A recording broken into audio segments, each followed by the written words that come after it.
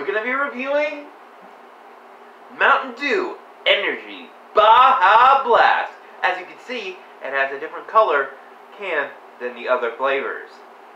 It is like a bluish teal type color, like a bluish green, okay?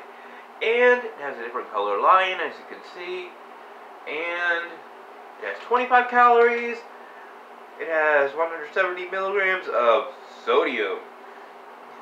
Only 5 carbs.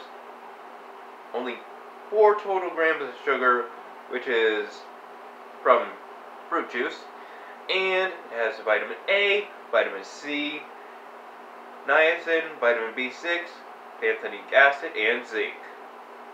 All at decently high levels. Okay, guys. And it has 180 milligrams of caffeine. Okay, guys. Let's get into the review.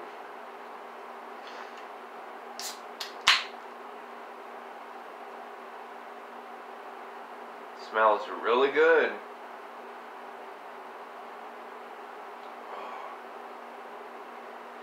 It is better than the one I had from Rise energy drinks.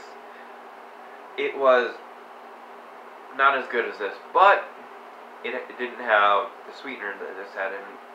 This one has a not very good tasting sweetener in it that some people might be able to tell that's in there, but to me, it's really good.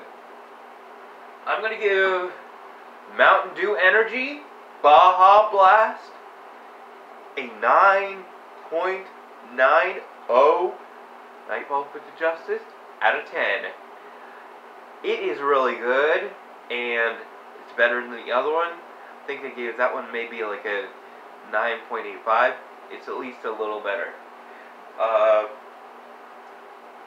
Okay, guys, if you want more videos like this, I'm going to be making some Zoa videos coming out like tomorrow or something. And if you guys want to donate, you can donate in the comment section below. This video idea was because my buddy, Caffeine Man, came out with a video about the same exact drink today. So I wanted to get it out as soon as I can for you. Plus, you want to... Oh wait, what was I saying?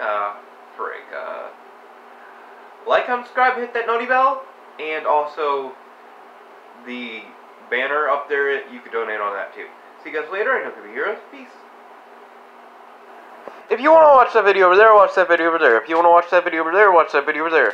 If you want to subscribe, click the button in the middle. See you guys later, I know you can be heroes, and see you in the next video.